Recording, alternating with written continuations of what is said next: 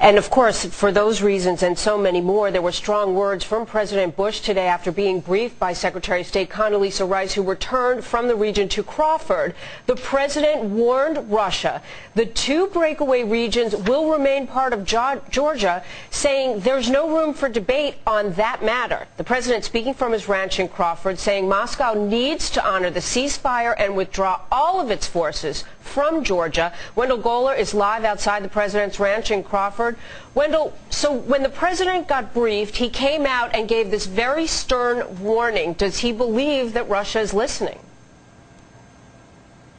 Well, the president says he wants to rally the free world in support of a free Georgia. He wants to keep the world's attention focused on the situation there, to keep Russia from using the facts on the ground, if you will, its current control of South Ossetia and Abkhazia, to eventually incorporate those two breakaway provinces or to demand independence for them. Russia's foreign minister says they will never again be part of Georgia. The president reminded Russia today that it has signed international agreements that confirm they are in fact a part of Georgia. Jamie? Wendell, after you heard Secretary Gates this week say that there could be lasting repercussions with U.S.-Russian relations as a result of what transpired over this last week, what sense did you get from what the president said about how optimistic he is that things can be worked out between the two superpowers?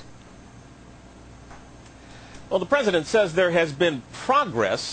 He thanked Russian President Medvedev for signing the ceasefire agreement, though there is more work to be done on that score. The agreement that Medvedev signed, the first one worked out by French President Sarkozy, actually gives Russian forces the ability to conduct peacekeeping patrols inside Georgia, outside the breakaway provinces. That is considered a loophole now, and French President Sarkozy is said to be headed back to Moscow probably next week with an amended version of that agreement to be signed. But, of course, the U.S.-Poland deal to station interceptor missiles in Poland and a Patriot missile battery to guard them has put tremendous strains now on the U.S.-Russian relationship, Jamie. All right, the question is what really will happen with those troops on the ground. Wendell, thank you so much. We're going to talk a lot more about the situation in Georgia, about the people who were displaced, and about what happens next where U.S.-Russia relations are concerned. Wendell Goler, live at Crawford. Thank you.